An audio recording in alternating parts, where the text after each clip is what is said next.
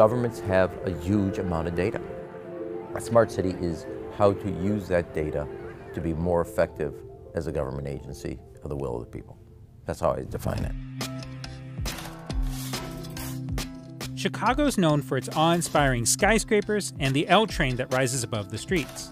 But it's what's going on underground that's helping transform it into a smart city.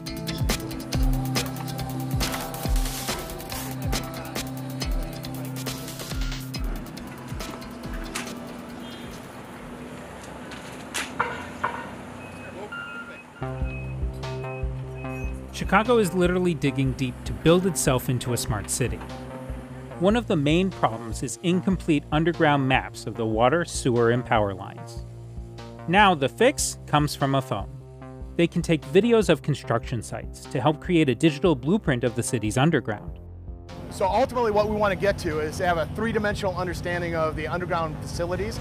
In the future, when we go to design the new gas main that goes in, we'll be able to understand and anticipate where we can lay that gas main in. So then, as they go through here, when they dig and excavate, they can anticipate or know where the electrical power is so they don't hit or damage it and wind up causing an outage.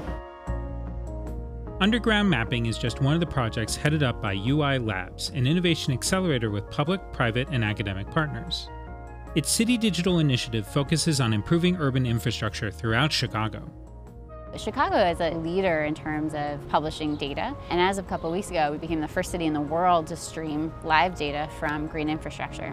So the city of Chicago has many areas that are in floodplains. Green infrastructure elements are treatments at the street level that can divert stormwater, and so what the sensors are capturing is how much water on a volume basis is being actually diverted from heading into the sewer.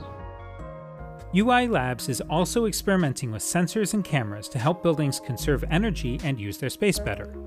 What this allows them to do is to turn real-time capture of how people are moving through the building into essentially a heat map, because your data aggregated that no one is using the South Main lobby between 4 and 10 p.m. on a Saturday, and you can power down the heat, you can power down the lights.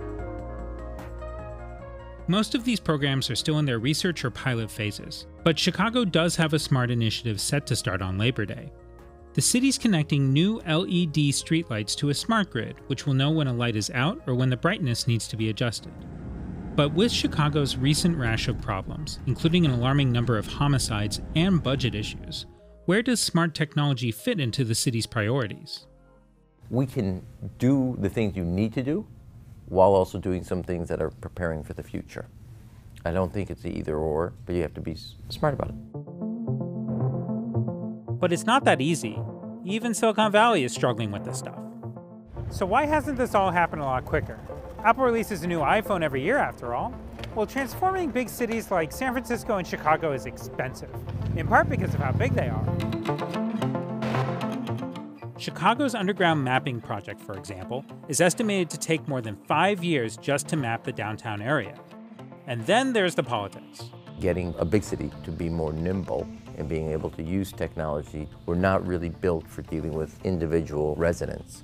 We kind of do it en masse. If it's something that helps people and not a bunch of policy experts, the public will be supportive.